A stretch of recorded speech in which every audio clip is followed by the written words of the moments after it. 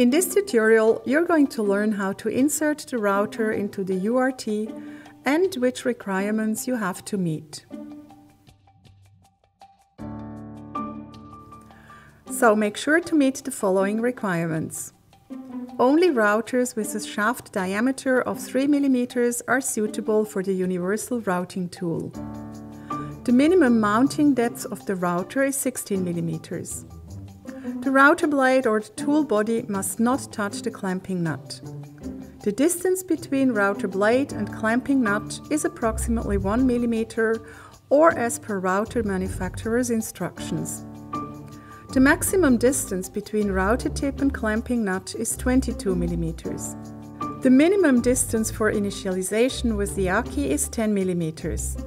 If all conditions are fulfilled, the optimal distance is 8 mm plus material thickness. We are now inserting the router. Push the router bit into the tool holder.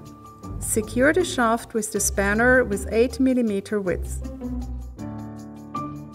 Use the spanner with 11 mm width to tighten the clamping nut by turning it in a clockwise direction.